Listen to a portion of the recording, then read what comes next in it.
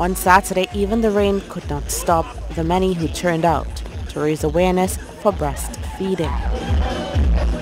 National Coordinator for Breastfeeding, Deborah Thomas, commended the various regional authorities who continue to work towards attaining the international standard for the baby-friendly hospital initiative.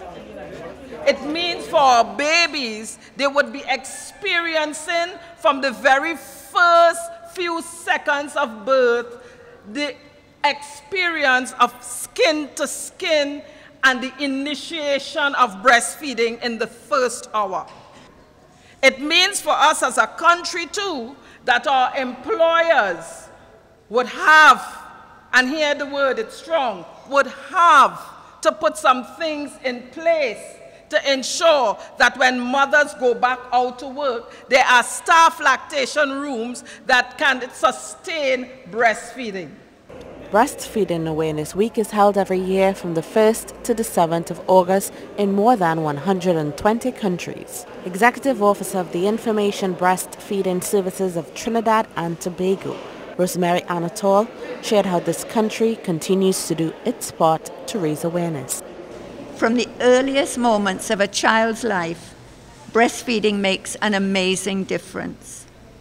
And the Breastfeeding Association is proud to have pioneered the celebration of World Breastfeeding Week and ensured that it has been recognized in Trinidad and Tobago every year since 1992.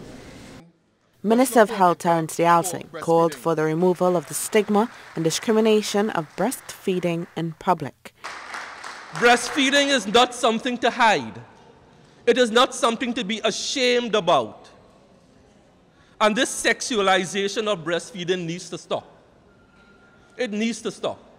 Breastfeeding is a natural response.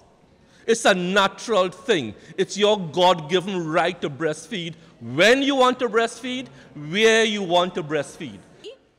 Minister Dialsing announced that by the end of 2020, the North Central and Southwest Regional Health Authority would be baby-friendly certified.